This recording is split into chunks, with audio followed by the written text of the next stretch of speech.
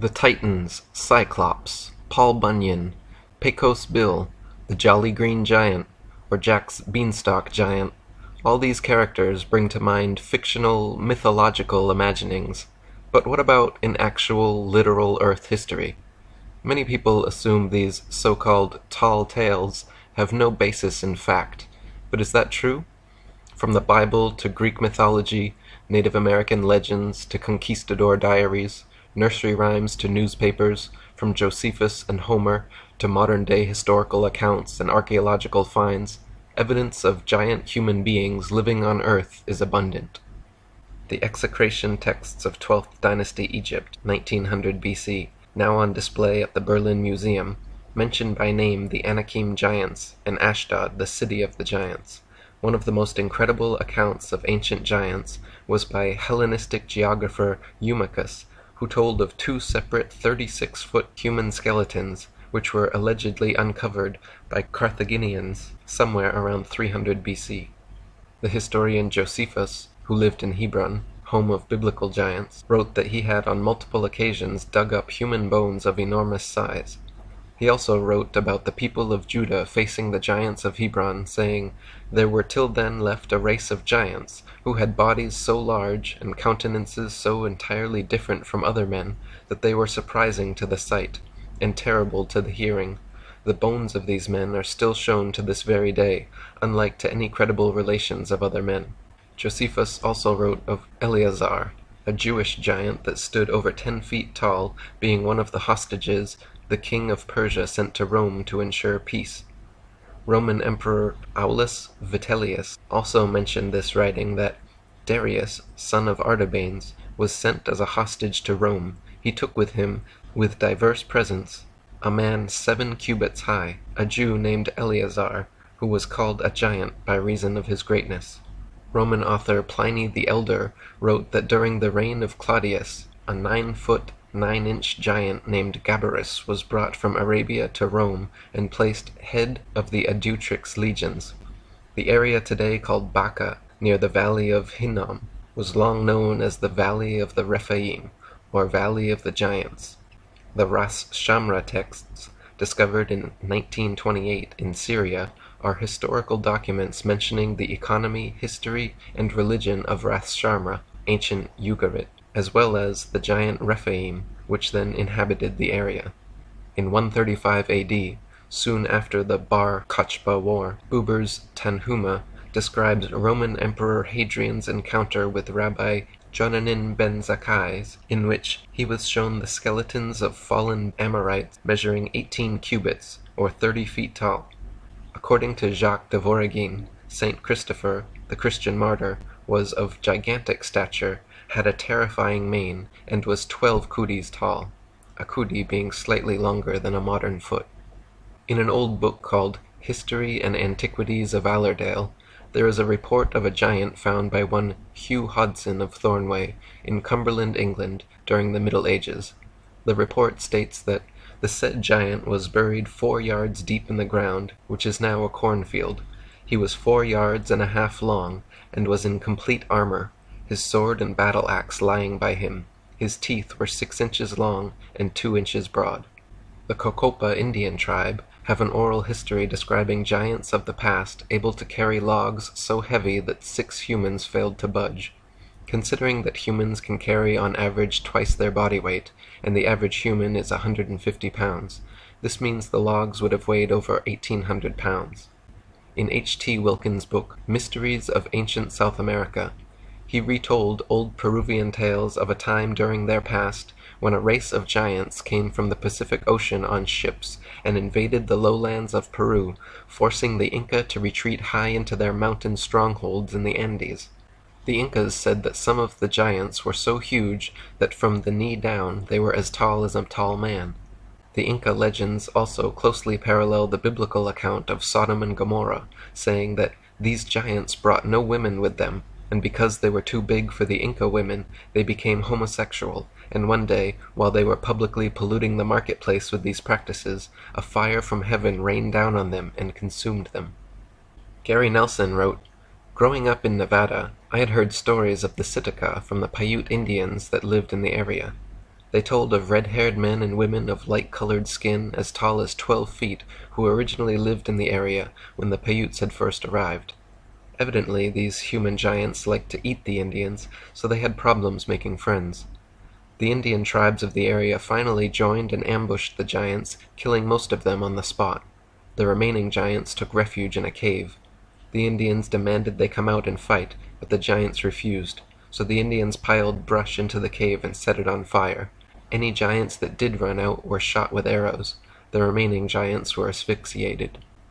Many early explorers, including Vespucci, Drake, Coronado, De Soto, and Narvaez, all mention encountering giant human beings in their journeys. The first Europeans to sail along the Patagonian coast were Ferdinand Magellan and his crew in 1520. Their first meeting with the Tehuelches was recorded by Antonio Pigafetta. One day, when no one was expecting it, we saw a giant, completely naked by the sea. He danced and jumped and singing, spread sand and dust over his head. He was truly well built. The captain named these kind of people Patagoni. They have no houses, but huts, like the Egyptians. They live on raw meat, and eat a kind of sweet root, which they call kapak. The two giants we had on board ship ate their way through a large basket of biscuits, and ate rats without skinning them. They drank a half bucket of water at once. When Hernando de Soto reached the territory of the Apalachee around Tallahassee, he recorded meeting a giant Indian chief whom he described as a man of monstrous proportions. At the same time as De Soto, across the continent near present-day California and Arizona, Francisco Coronado was leading a team to search for the legendary beautiful 7 cities of Cibola and ran into several tribes of giants. Pedro de Castaneda, one of Coronado's team members, later wrote a complete history of the expedition mentioning their meetings with giant Indians. In one such passage, he wrote of their encounter with the Seri Indian tribe. Don Rodrigo Maldonado, who was captain of those who went in search of the ships, did not find them, but he brought back with them an Indian so large and tall that the best man in the army reached only to his chest. It was said that other Indians were even taller on the coast. In around 1542, within months of De Soto and Coronado's expeditions, 5-year-old Fray Diego Duran moved with his Christian missionary family to central Mexico and spent most of his life there. During his travels, he recorded several times coming in contact with giant Indians. It cannot be denied that there have been giants in this country. I can affirm this as an eyewitness, for I have met men of monstrous stature here. I believe that there are many in Mexico who will remember, as I do, a giant Indian who appeared in a procession of the feast of Corpus Christi. He appeared dressed in yellow silk and a halberd at his shoulder and a helmet on his head, and he was all of 3 feet taller than the others.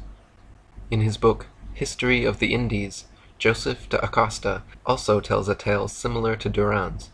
When I was in Mexico, in the year of our Lord 1586, they found one of those giants buried in one of our farms, which we call Jesus de la Monte, of whom they brought a tooth to be seen, which, without augmenting, was as big as the fist of a man, and according to this, all the rest was proportionable, which I saw and admired at his deformed greatness. Halfway around the world in 1575, when the Tartars invaded Poland, Jacobus Niezabilo Vias defeated a soldier of gigantic size who fought within their ranks.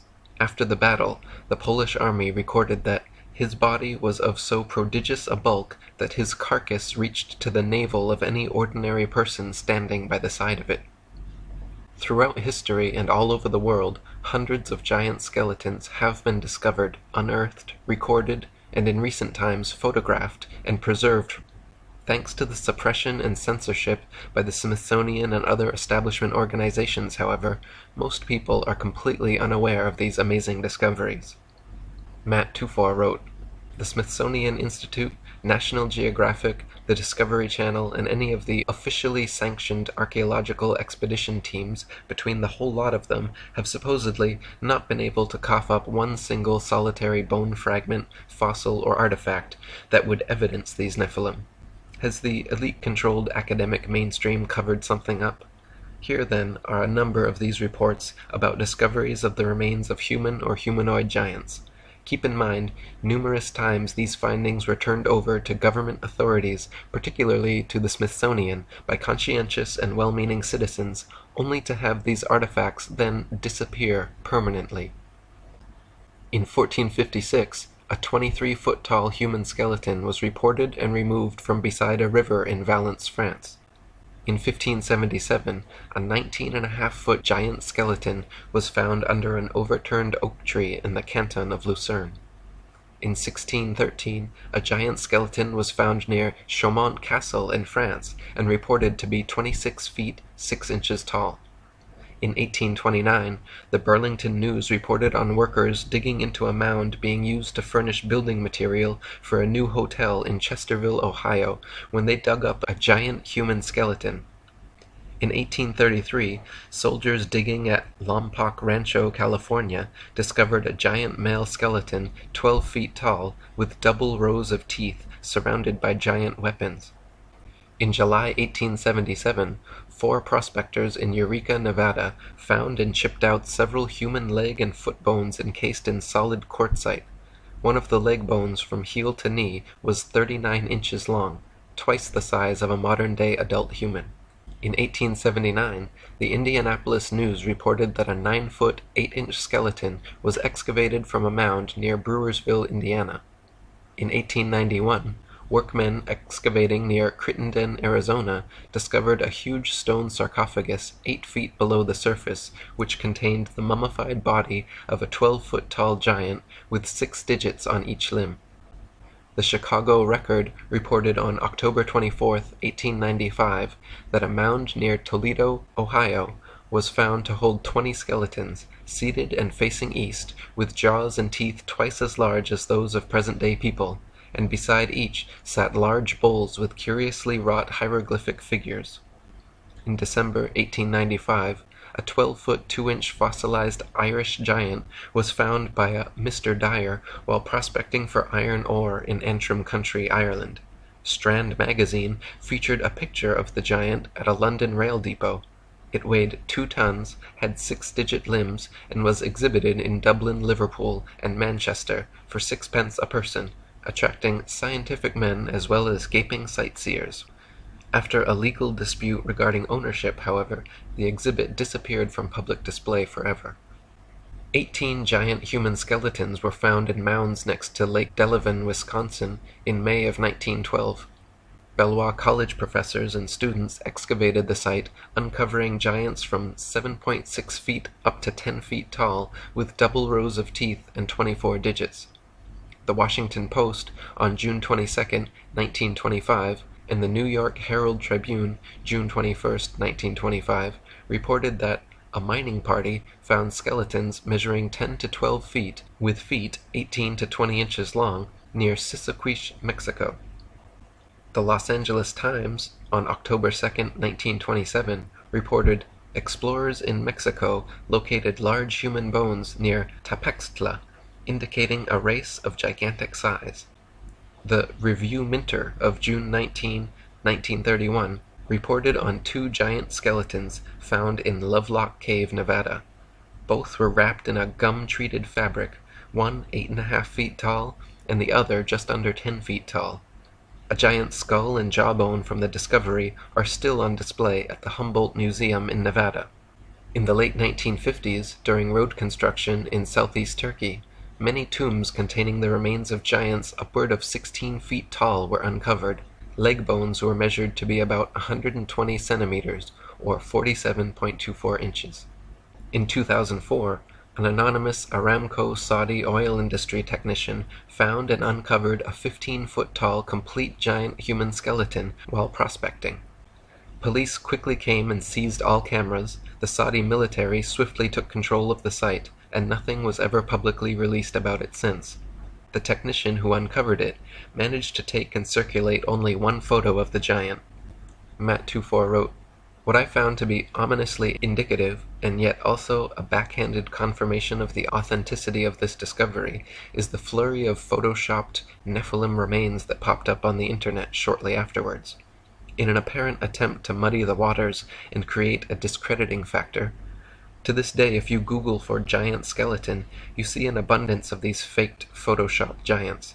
Just in the short time I spent recently researching for this chapter, I ran into at least 5 or 6 reports regarding the Smithsonian Institute receiving extraordinary artifacts and evidence from dutiful citizens who thought they were handing over their findings to the highest and most reliable authorities, only to realize later that Smithsonian had made it all disappear. Hollywood has even made a veiled, snickering reference to this bizarre trend. Recall the famous Smithsonian warehouse scene at the end of the first Indiana Jones movie. Note how these many giant discoveries are made by a wide range of people with a variety of jobs and interests, unlike supposed dinosaur discoveries which are always made by highly invested parties. Also note how the Smithsonian has entire museums filled with fake dinosaur skeletons, yet has never displayed a single giant human skeleton. Even though they are in possession of several of them, they maintain that giants never existed and have never been discovered. David Hatcher Childress wrote, "To those who investigate allegations of archaeological cover-ups, there are disturbing indications that the most important archaeological institute in the United States, the Smithsonian Institute, an independent federal agency, has been actively suppressing some of the most interesting and important archaeological discoveries made in the Americas. The Vatican has long been accused of keeping artifacts and ancient books in their vast cellars without allowing the outside world to access them. Sadly, there is overwhelming evidence that something very similar is happening with the Smithsonian Institution." Ivan T. Sanderson, a famous zoologist and frequent Johnny Carson guest, told the story of an army engineer stationed on the Aleutian Islands of Shemya during World War II, who sent him a fascinating letter.